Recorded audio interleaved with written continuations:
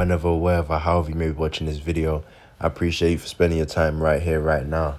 Now, it's like just the other day, bro. It's like every other day now, there's just an artist of certain influence just doing just pushing a zesty agenda. Now, I know some people may think this is innocent. Come on now, bro. Like, this is what they want. They want to desensitize you to stuff like this by using big name celebrities like this to usher in agendas like this for grown men to be painting their nails.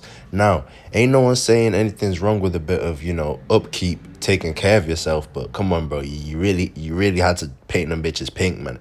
Not even pink, but black, yellow, red. It really doesn't matter. But come on now. You really had to paint them bitches. I understand going there and, you know, taking care of yourself, getting your stuff done, getting your pedicure or whatever.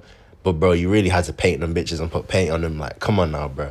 Like, every other day now, it's a new rapper pushing some zesty agenda, trying to desensitize the people who listen to them and the people who idolize them into doing this as well.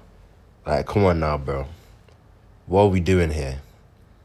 And now this is how they start ushering it in. People will go and start doing this. And then, bro, when you get clowned because you're not Drake, you know what I mean? They'll give Drake, Youngboy, Lil Yachty, anybody, bro, as long as they have clout, they'll give them a pass. Bro, you're not Drake, bro.